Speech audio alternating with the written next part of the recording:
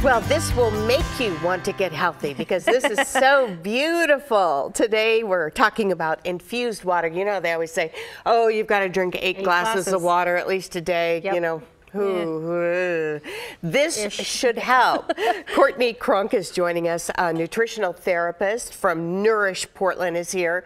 Infused water. Okay, first of all, it just looks so great. It never looks so pretty. What is it? It's water with fruit, herbs, some vegetables like cucumber, and on the end I have one with just some essential oil, just to show you can kind of use some, not all essential oils, but some essential oils you can just put in water. So I think obviously it's going to taste good if you have strawberries or lemons, but do you get a lot of the nutritional value from the fruit, or is it mostly to taste and then you drink more? It's mostly taste, although they say that like this one here with lemon, cucumber, ginger, and mint is good for bloating.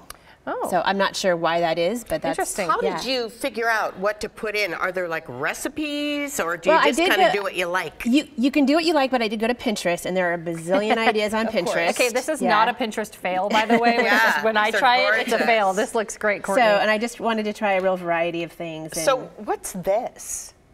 So that one is raspberry, pineapple, and sage. Sage. Isn't that interesting? Yeah. Why don't you have to try it? I haven't tasted any of these, so you'll have to see. I might try this one. So good. And this one again has. And how long do you leave it in here for before it's infused? Well, I did these last night about 7 Ooh, that's good.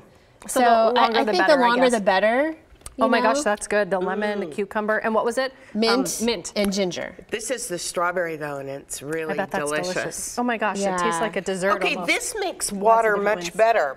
So the secret to it then is what? Just slice up something? Yep, you can say like I love oranges. Yep, so just start with this jar. I brought some water. Yeah, so whatever combination you want. There's mint, there's lots of different, pineapple, strawberry, raspberry. Are there any fruits that you've tried or vegetables that really don't work as far as infusing? They get too mushy maybe?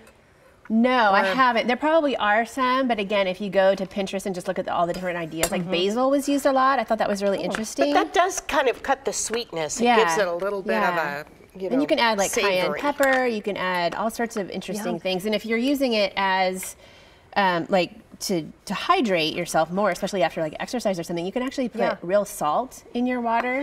Which sounds kind of strange, but when it's flavored, that'll keep you more hydrated. It's much better than like a Gatorade or something like that. She's making a very tropical-y drink. Yeah, it looks good. We need it, right? Yeah, it's and then this is mint, right? Yeah, fresh mint. So you can pretty much just do what you want.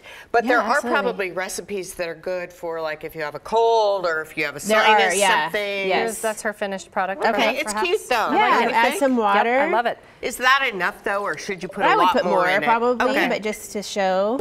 Yeah. Look how pretty those are for like a brunch or something. Yeah, it's fun. And generally speaking, we don't drink enough water as it is. Not. And my clients say that they're bored with water, and so they drink, sodas or a lot of coffee. But this is so much better. Yeah, so this tastes good, and it's good for you. And Courtney, does it matter if you put it in the fridge overnight? Is it better to set at room temperature?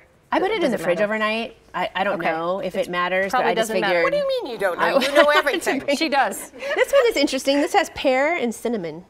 Courtney, and ginger. You always have great ideas. Where can people find out more about you and Nourish Portland? NourishPortland.com. Okay. Yeah, Courtney thanks Cronk. so much. Thank you.